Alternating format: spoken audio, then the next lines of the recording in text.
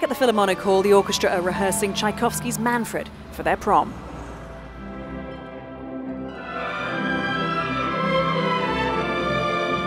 Tchaikovsky Manfred Symphony is in 4 movements. The first movement it's a picture of the character of Manfred and his troubled spirit.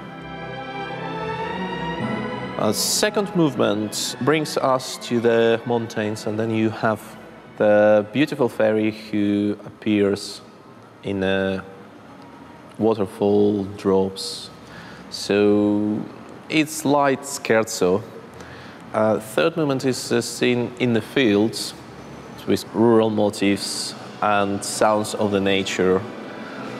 And finale is a journey through the hell's orgy and how he tried to get forgiveness from the gods and basically deserve his death. And the death for him is a revelation.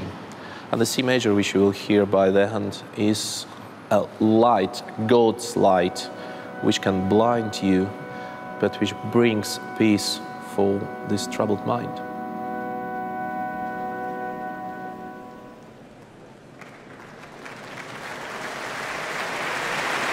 And here he is, the chief conductor of the Royal Liverpool Philharmonic, Vasily Petrenko, to conduct Tchaikovsky's Manfred.